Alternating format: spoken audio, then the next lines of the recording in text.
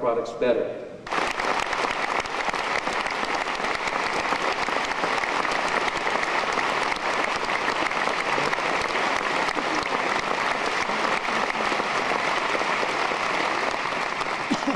Thanks very much, and good morning.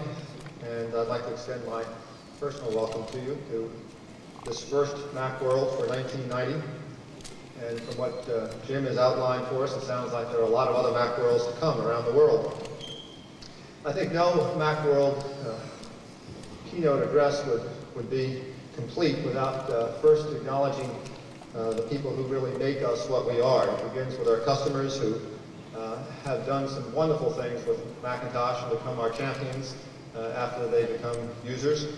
The developers who build just extraordinary applications and products on top of our systems, and of course the engineers that you saw in that video who just have just a wonderful way of making our product very, very special. It goes beyond being a machine.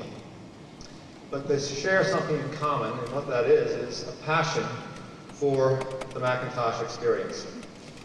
It's a very special experience, and what we're going to try to do today is to continue the tradition that we've had for several years now, a paradigm shift that occurred very rapidly in the early 1930s when talkies came in.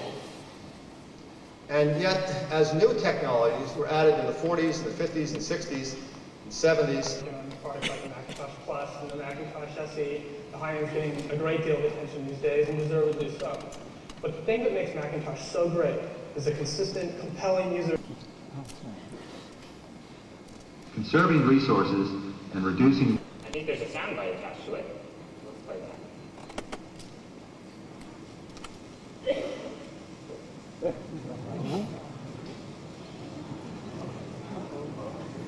Now imagine the voice of the CEO.